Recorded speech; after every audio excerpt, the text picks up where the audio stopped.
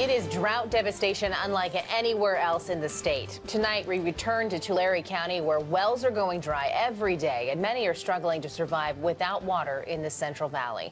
We found conditions are even more desperate now, with people stealing water from their neighbors. New tonight, our CBS 13's Nick James is live in the newsroom with who's stepping in to help. And of course, you were there for us just a few weeks ago, Nick. That's right, Sam and Christina, and we went back. You know, you may remember in our drought series, we told you about this company in the Bay Area with the devices that make water out of air. Well, that company saw our first story down in Tulare County, and they reached out to me and they said they wanted to do something to help. So this past Tuesday, we all took a trip to the Central Valley, finding reasons for hope, but also some eye-opening reminders of a county in crisis. Last week, we had a good donation of water.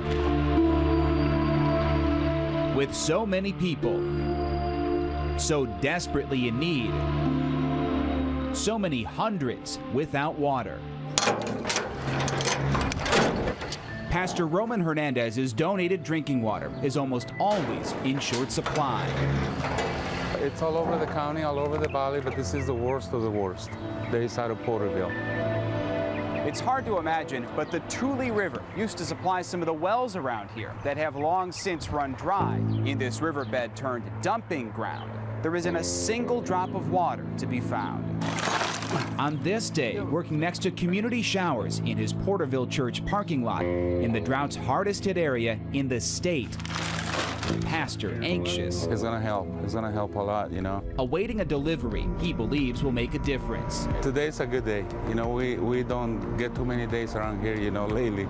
Is that them? Bay Area company Ecolo Blue is in Tulare County. Dexter? Hey. How you doing, sir? No. My name is Roman. How are you? I'm good. How are you?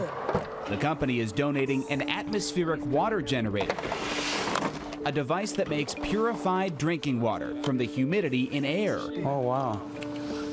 I never seen nothing like that before. This unit makes up to 8 gallons a day, a drop in the bucket. In a community with more than 1,000 people without water, still, as the pastor and Ecolo Blue say, it is something. I was thinking that even people from the community, you know, can bring their own jugs, you know, and just fill them with water, you know. I'm not going to tell you we're going to be the end-all, be-all, but we can definitely help. It is even more dire in unincorporated East Porterville than last time we were here. Wells are running dry at an alarming rate. Tulare County buys and trucks in water to refill tanks in people's front yards. In a sign of increasing desperation, some have resorted to stealing bottled water from their neighbors. This woman says thieves ripped off the water pump hooked up to her tank. I was sad and I was mad, she says, because I needed my pump to wash my clothes and for showers.